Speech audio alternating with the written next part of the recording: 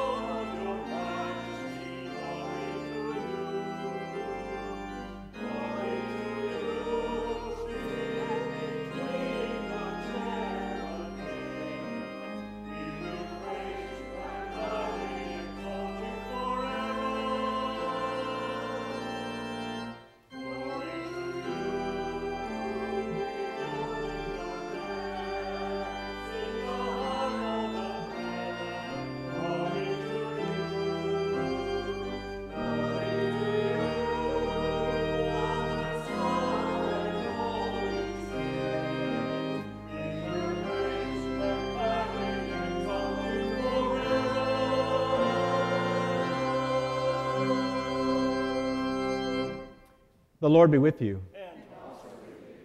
Let us pray. Let your continual mercy, O Lord, cleanse and defend your church. And because it cannot continue in safety without your help, protect and govern it always by your goodness. Through Jesus Christ our Lord, who lives and reigns with you and the Holy Spirit, one God, forever and ever. Amen. Please be seated.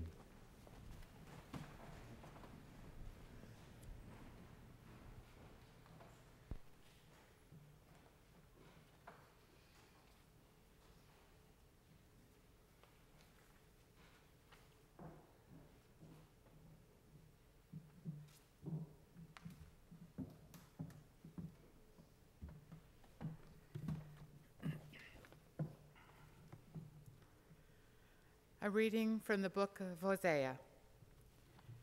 When Israel was a child, I loved him, and out of Egypt I called my son.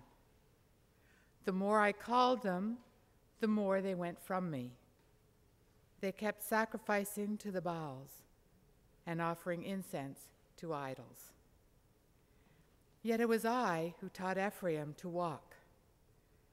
I took them up in my arms, but they did not know that I healed them. I led them with cords of human kindness, with bands of love. I was to them like those who lift infants to their cheeks. I bent down to them and fed them. They shall return to the land of Egypt, and Assyria shall be their king, because they have refused to return to me. The sword rages in their cities, it consumes their oracle priests, and devours because of their schemes. My people are bent on turning away from me. To the Most High they call, but he does not raise them up at all. How can I give you up, Ephraim? How can I hand you over, O Israel? How can I make you like Admah? How can I treat you like Zeboim? My heart recoils within me. My compassion grows warm and tender.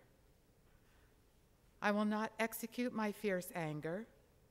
I will not again destroy Ephraim. For I am God and no mortal,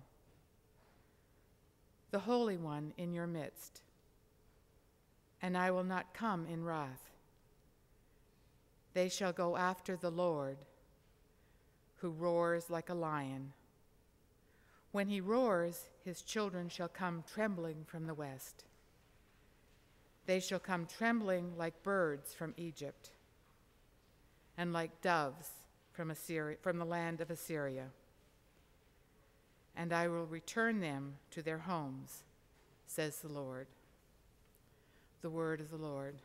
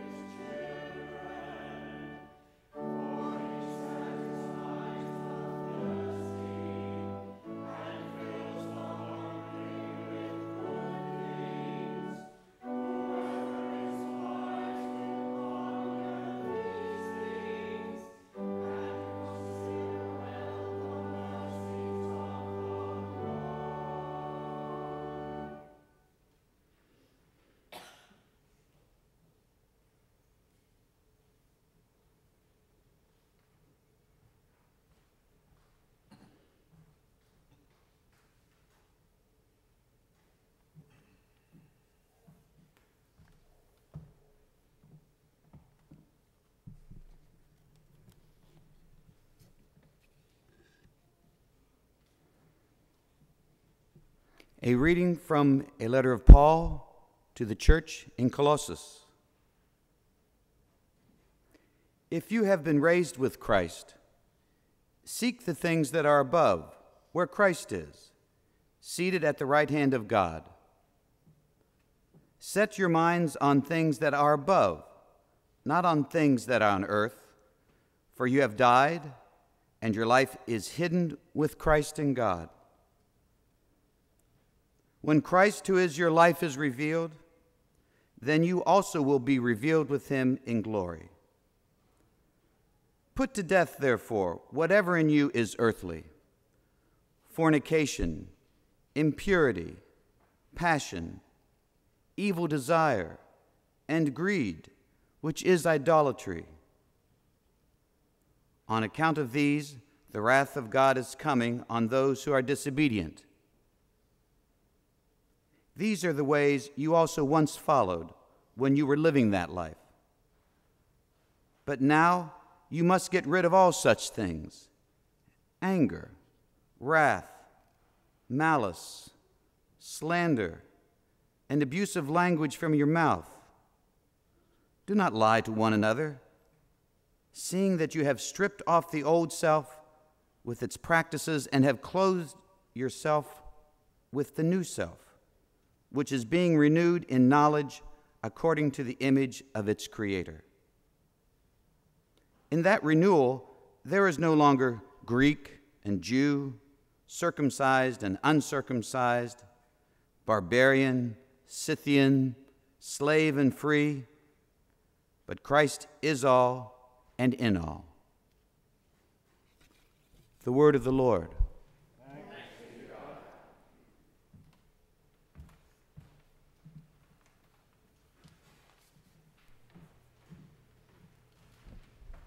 Please stand as you're able and join me in singing our gradual hymn, hymn number 510.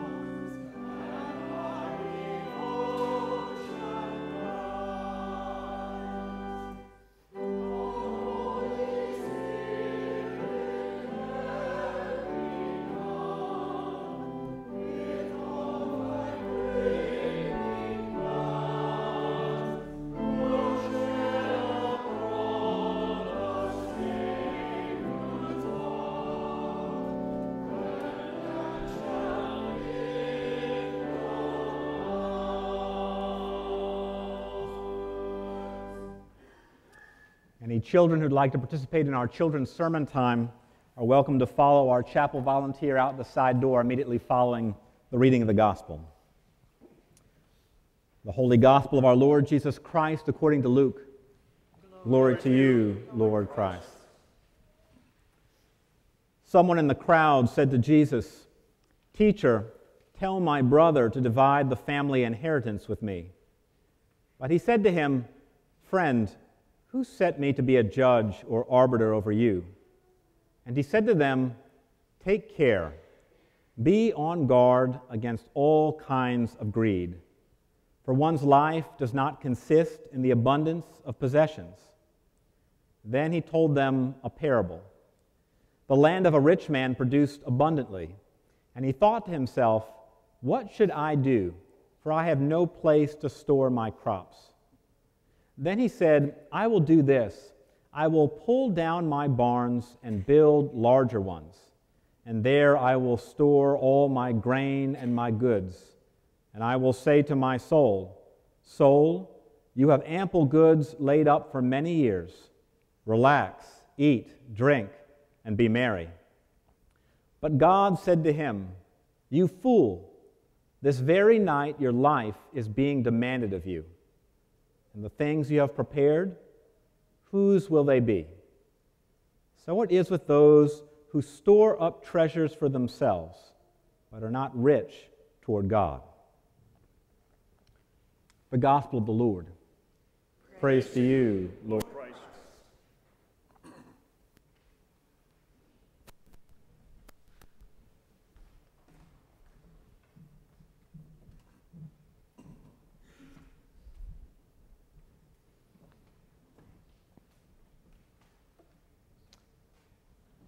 In the name of the God who loves us, Creator, Redeemer, and life-giving Spirit, Amen. Amen. Please be seated.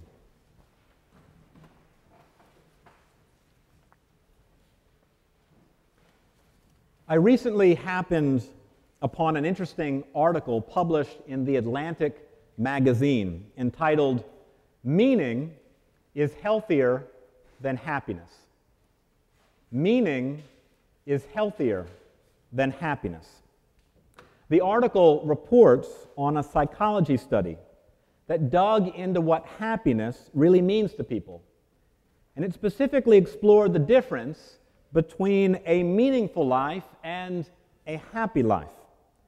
According to the article's author, it seems strange that there would be a difference at all. But the researchers of this study, who looked at a large sample of people over a month-long period, found that happiness is most often associated with selfish, taking behavior, and that having a sense of meaning in life is most often associated with selfless, giving behavior. Happiness, therefore, was defined by the study's participants as feeling good. And the researchers measured happiness by asking subjects questions like, how often do you feel happy? How often do you feel interested in life? And how often do you feel satisfied? The more strongly people endorsed these measures of hedonistic well-being or pleasure, the higher they scored on the happiness scale. Whereas meaning was defined as an orientation to something bigger than the self, measured by asking questions like, how often do you feel that your life has a sense of direction or meaning to it? How often do you feel that you have something to contribute to society? And how often do you feel that you belong to a community or social group? And the more people endorsed these measures, the more meaning they felt in life. So according to the authors of this study, happiness, perhaps surprisingly, characterizes a relatively shallow, self-absorbed, or even selfish life, in which things go well, needs and desire are easily satisfied, and difficult or taxing entanglements are avoided. If anything, then, pure happiness is linked to not helping others in need, they concluded. So while being happy is about feeling good, meaning is derived instead from contributing to others or to society in a bigger way. As one of the researchers ultimately said, partly what we do as human beings is take care of others and contribute to others. And this makes life meaningful, but it does not necessarily make us happy. And this difference between a life of happiness and a life of meaning is what I believe Jesus is getting at in this morning's gospel reading from Luke, when he tells us this parable of a rich man who builds ever bigger barns in which to store all of his material goods, thinking that this will ultimately make him happy. But as the parable continues, God looks down upon this man and says to him, "You fool! This very night your life is being demanded of you. And the things you have prepared, whose will they be? So it is with those who store up treasures for themselves, but are not rich toward God." In other words, contrary to what many in our society might tell us, the endless accumulation of wealth and the pursuit of more and more stuff, more and more material goods will never satisfy us, however much we may have. For the pursuit of such things, because they are fleeting, will never satiate our desire for more and more and more, all in the hopes that happiness is just around the corner. This is folly. This is folly. Because if we go down this road, Jesus warns, there will be no end to our anxiety. For the day will come when we'll end up like the man or woman who stares at a fridge full of food and feels starved, or at a bank account full of money and feels impoverished, or at a house full of things and feels empty.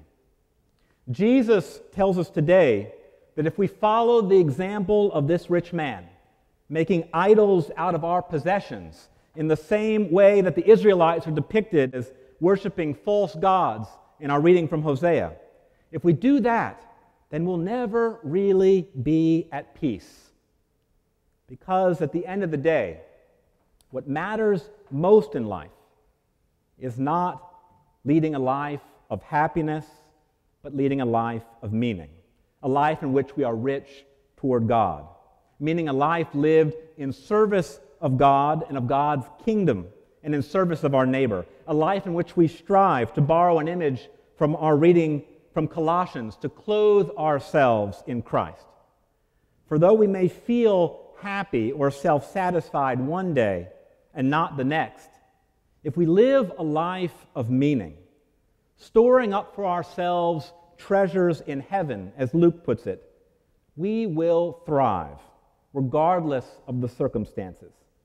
And we will remain grounded enough to take each day as it comes, trusting in the love of God to carry us safely through to the day's end, without getting overly caught up in the regrets of our past or in our plans for the future, which is also folly.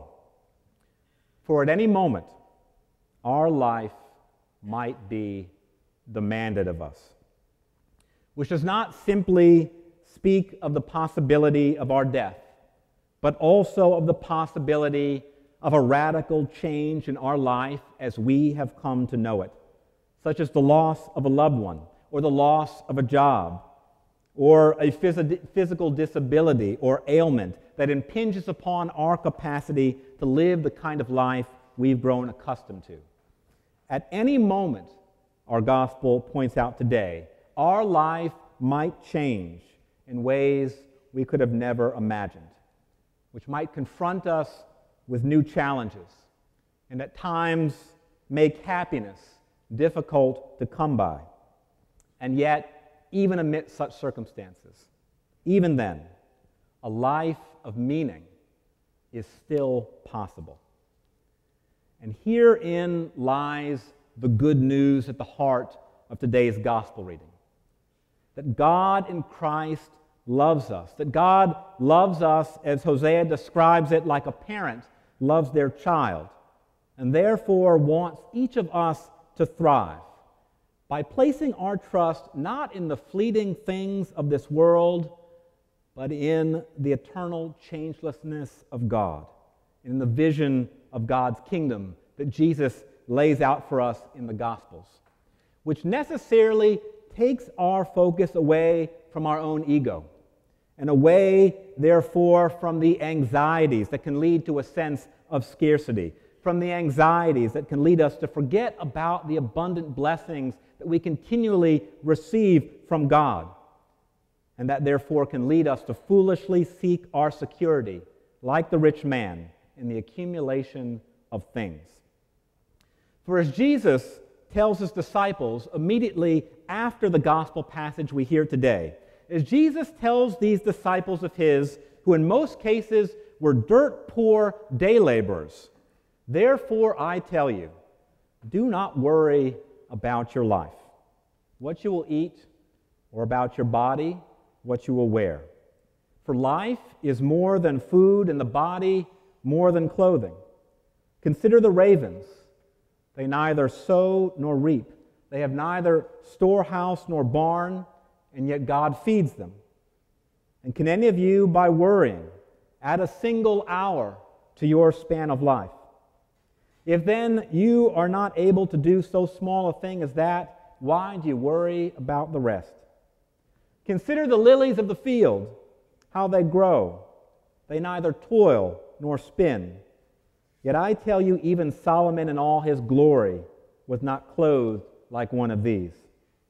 But if God so clothes the grass of the field, which is alive today and tomorrow is thrown into the oven, how much more will he clothe you, you of little faith? And do not keep striving for what you are to eat and what you are to drink, and do not keep worrying, for it is the nations of the world that strive after all these things, and your Father knows that you need them. But instead, strive for his kingdom, and these things will be given to you as well. Living a meaningful life in the pursuit of God's kingdom, a life focused not on ourselves but on God and others, will not necessarily mean that we will be happy each and every day, or that our lives will be without difficulty or hardship.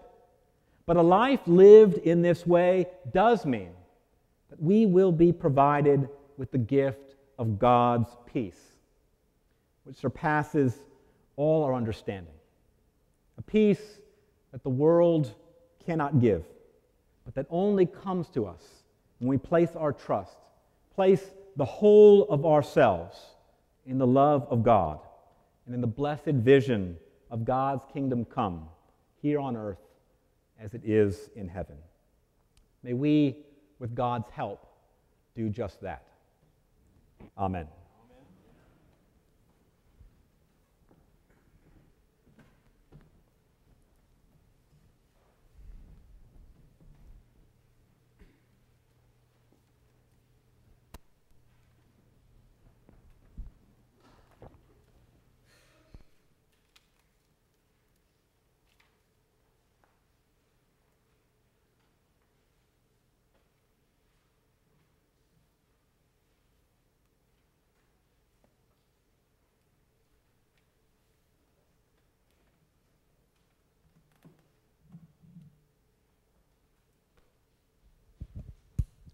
Let us stand and affirm our faith through the words of the Nicene Creed as found on page 358 in the Book of Common Prayer.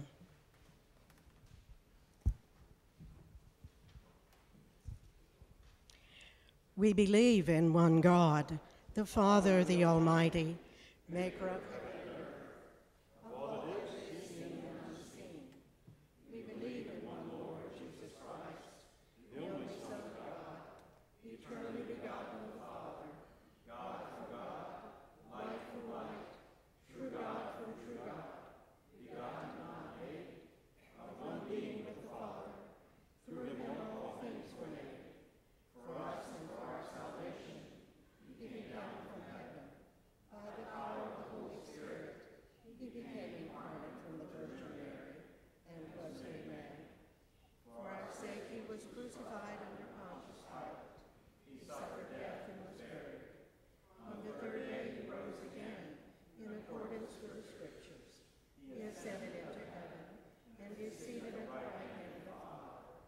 He will come again in glory to judge the living and the dead, and his kingdom will have no end. We believe in the Holy Spirit, the Lord, the giver of life, who proceeds from the Father and the Son. With the Father and the Son he is worshipped and glorified. He has spoken through the prophets. We believe in one holy Catholic and Apostolic Church. We acknowledge one baptism for the forgiveness of sins. We look for the resurrection of the dead and the life of the world to come. Amen. The prayers of the people, Form 6, on page 392 of the Book of Common Prayer. Page 392.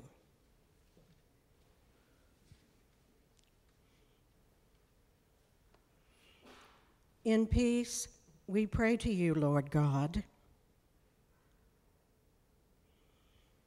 For all people in their daily life and work. For our families and neighbors, and for for this community, the nation, and the world. For all who work for justice, freedom, and peace. For the just and proper use of your creation. For the victims of hunger, fear, injustice, and oppression. For all who are in danger, sorrow, or any kind of trouble. For those who minister to the sick, the friendless, and the needy. For the peace and unity of the Church of God. For all who proclaim the gospel and all who seek the truth. For Justin, Archbishop of Canterbury, Catherine, our presiding bishop, Michael, Chip, and Anne, the bishops of our diocese, and for all bishops and other ministers. For all who serve God and His church. For the special needs and concerns of this congregation. In the Anglican cycle of prayer, we remember today the Diocese of Pretoria in South Africa. In our own diocese, we remember the Church of the Epiphany, Rocky Mount, the Church of the Good Shepherd, Rocky Mount, and St. Andrew's, Rocky Mount. And in our own parish, we pray for Holy Comforter's exploratory team who leaves tomorrow for a 5-day trip to North Carolina's companion diocese of the Episcopal Church of Costa Rica. Shannon McQueen, Tom Lambeth, Morgan Kernodle, and Adam Shoemaker. And we pray for the success of this long-term Galilean initiative goal of developing a sister parish relationship with a faith community in that part of the world.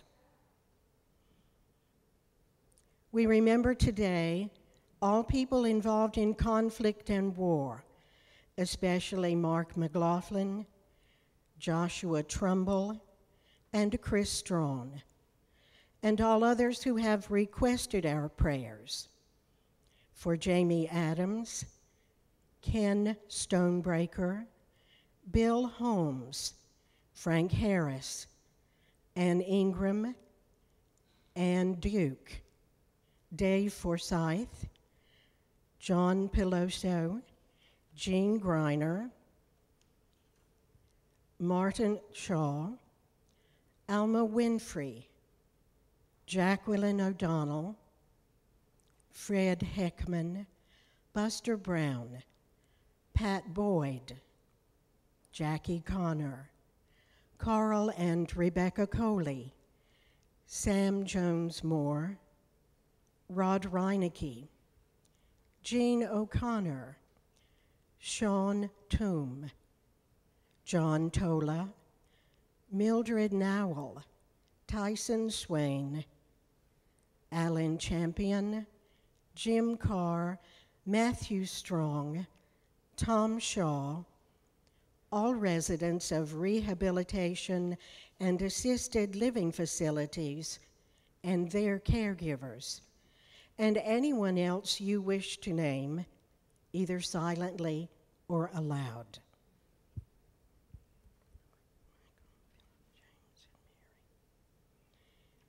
Hear us, Lord. We also thank you, Lord, for all the blessings of this life, and especially for the ministry of our Assistant Rector, Marissa Thompson, who celebrated her first anniversary with us this past week. And for anything else you wish to name, either silently or aloud.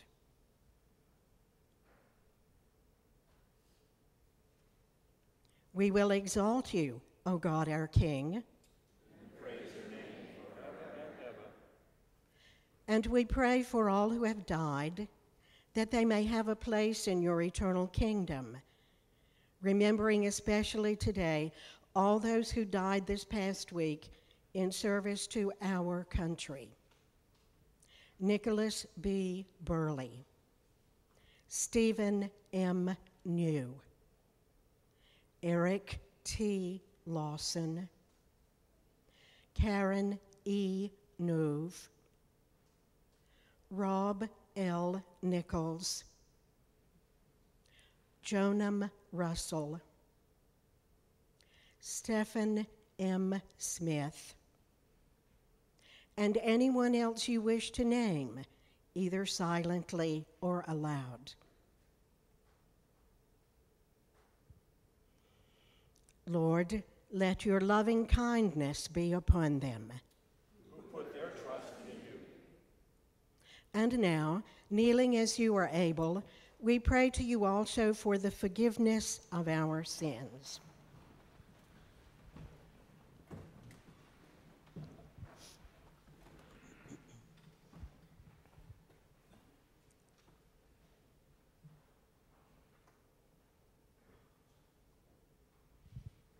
Have mercy upon us, most merciful Father.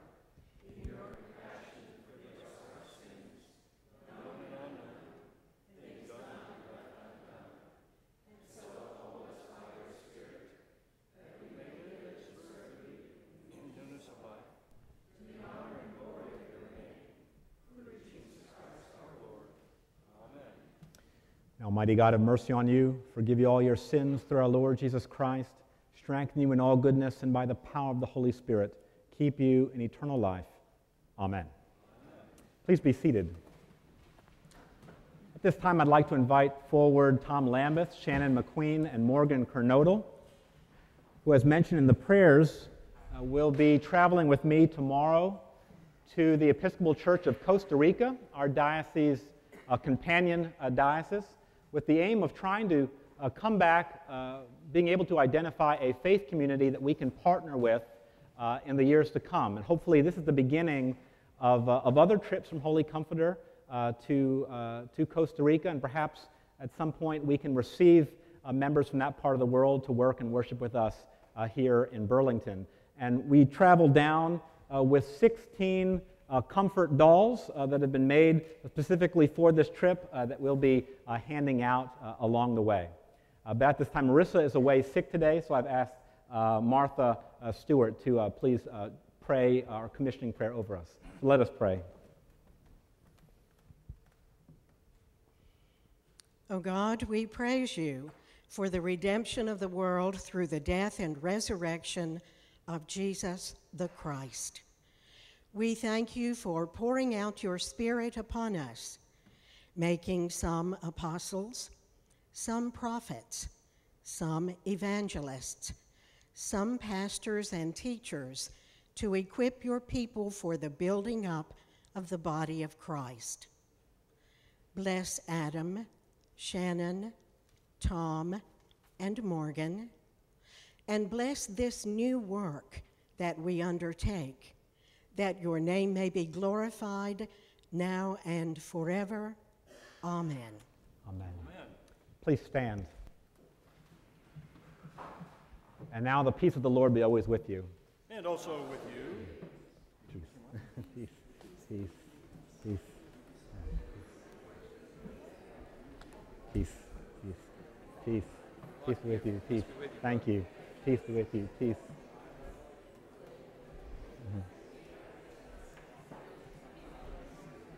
Peace, Sarah. Peace. Aw. Peace, David. Peace. Thank you. Peace, peace, peace.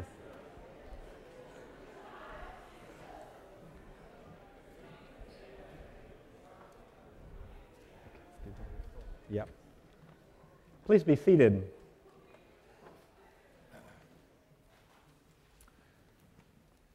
Well, good morning again to one and all, and welcome. Our typical lemonade on the lawn immediately following this service has been moved down to the Great Hall today because we have a presentation on the proposed elevator to open up accessibility to all three floors of the church. And to that end, I'd like to invite Julie Swanner to speak to that for a moment. Good morning. I'm Julie Swanner. I am Assistant Treasurer and Chair of the Finance Committee. And I wanted to share with you this morning why I support our plans for the elevator. I must admit, I was on the fence for a very long time until recently. And I want to share with you three things that influenced my decision to become supportive and to really enthusiastic and excited about these plans. The first of which is, I'm a little embarrassed to admit, but until recently, I was under the false impression that our church is accessible. We have a ramp, right? People can come in if they're in a wheelchair or walker, have trouble getting in. But I started talking to people who have accessibility problems, mobility problems, and hearing about how difficult it is for them to navigate our church. And while, yes, they may be able to enter the sanctuary and may be able to enter the Great Hall, being a really active participant in our church is very, very difficult for them. And I also heard from the ushers about how many people have trouble with stairs here. Not just those who are in wheelchairs, but many of us throughout our lives will suffer a disability at some point, whether it be, a boot on the foot or recovering from surgery. Most of us are fortunate enough that this is temporary, but we're not all that fortunate. So I started noticing how many people have trouble navigating the stairs here and have a little trouble getting around or are on crutches or have a boot or recovering. And I started realizing how many people were impacted. And keep in mind that the third story of our church is completely inaccessible right now to anyone who cannot navigate stairs. The second factor that influenced my change of heart was when Adam talked about his vision for our future. And I heard about a play school and an alternative worship service. And I thought about how wonderful it would be for us to be able to fully utilize our beautiful auditorium. And if we had an elevator, we could do that. And then the third factor is, because of my need to be fiscally responsible, I feel very good at this point in the game that we have exhausted every possible option, from a chair lift to a vertical lift to a commercial elevator. And with the plans we have in place now, we are offering a very practical, affordable solution. There's nothing extravagant about it. And I feel like we're being very responsible in our decision making. So why am I supporting the elevator? I want to give the gift of accessibility to everyone here, to all parts of the church. I want to invest in the future of our parish, and I can feel good that we have done our homework and that this is the best solution. So I hope you'll be able to come to the information session after this service. If not, there are some information packets on the back table. Please take one. There's information about how you can make a donation, frequently asked questions, that sort of thing. Thank you. Thank you, Julie. And I really do encourage all of you, if you can, to stay for that presentation on the proposed elevator, which is the same presentation that the vestry heard before making the decision to move forward. Finally, many thanks today to our soloist, Kelly Autry, who, for those who don't know, grew up in this church for singing our offertory anthem. Kelly will soon return to Baldwin Wallace University just outside Cleveland, is that right, for his sophomore year. With that, we continue our worship with the offering of our gifts. Let us walk in love as Christ loved us and gave himself for us, an offering and sacrifice to God.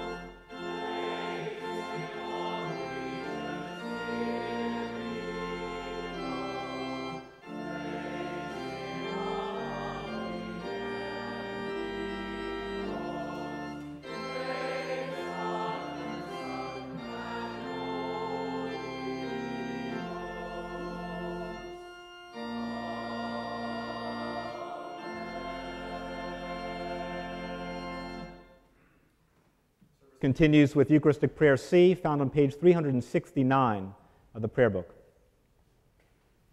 The Lord be with you. Lift up your hearts. Let us give thanks to the Lord our God. God of all power, ruler of the universe, you are worthy of glory and praise. Glory to you forever and ever. At your command all things came to be. The vast expanse of interstellar space, galaxies, suns, the planets in their courses, and this fragile earth, our island home. By your will they were created and have their being.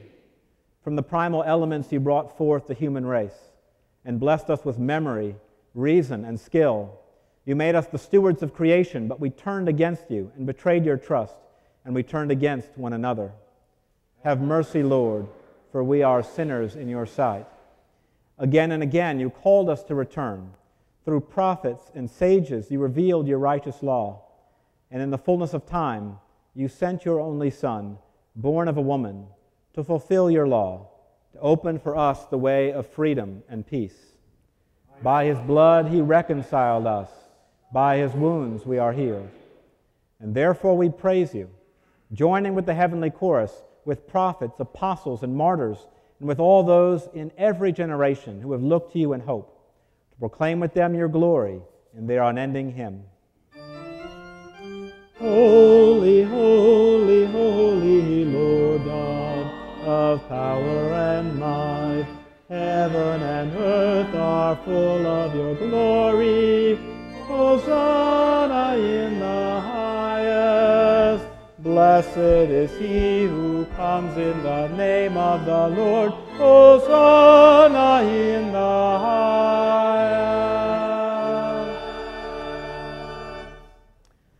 And so, Father, we have been redeemed by him and made a new people by water and the Spirit. Now bring before you these gifts. Sanctify them by your Holy Spirit, to be the body and blood of Jesus Christ our Lord. On the night he was betrayed, he took bread, said the blessing, broke the bread, and gave it to his friends, and said, "Take, eat. This is my body, which is given for you. Do this for the remembrance of me." After supper, he took the cup of wine, gave thanks, and said, "Drink this, all of you. This is my blood of the new covenant, which is shed for you and for many for the forgiveness of sins. Whenever you drink it, do this for the remembrance of me." Remembering now his work of redemption and offering to you this sacrifice of thanksgiving, we celebrate his death and resurrection as we await the day of his coming. Lord God of our fathers and mothers, God of Abraham, Isaac, and Jacob, God of Sarah, Rebekah, Leah, and Rachel, God and Father of our Lord Jesus Christ, open our eyes to see your hand at work in the world about us. Deliver us from the presumption of coming to this table for solace only and not for strength, for pardon only and not for renewal. Let the grace of this Holy Communion make us one body, one spirit in Christ, that we may worthily serve the world in his name. Risen Lord, be known to us in the breaking of the bread. Accept these prayers and praises, Father, through Jesus Christ, our great high priest, to whom with you and the Holy Spirit your church gives honor, glory, and worship from generation to generation. Amen. And now, as our Savior Christ has taught us, we are bold to say, Our Father, who art in heaven, hallowed be thy name. Thy kingdom come, thy will be done, on earth as it is in heaven. Give us this day our daily bread, and forgive us our trespasses, as we forgive those who trespass against us. And lead us not into temptation, but deliver us from evil. For thine is the kingdom, and the power, and the glory, forever and ever. Amen.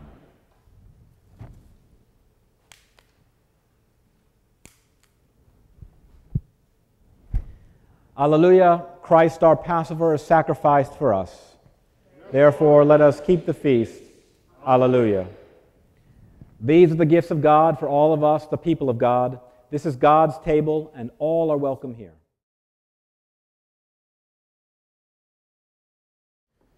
Turning to page 365, let us pray.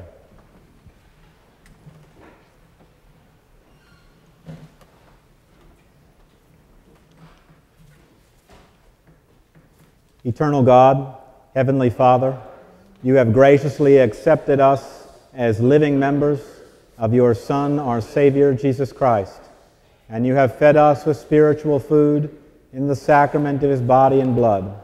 Send us now into the world in peace, and grant us strength and courage to love and serve you with gladness and singleness of heart, through Christ our Lord. Amen. And the blessing of God Almighty, the Father, the Son, and the Holy Spirit be upon you and remain with you this day and always. Amen.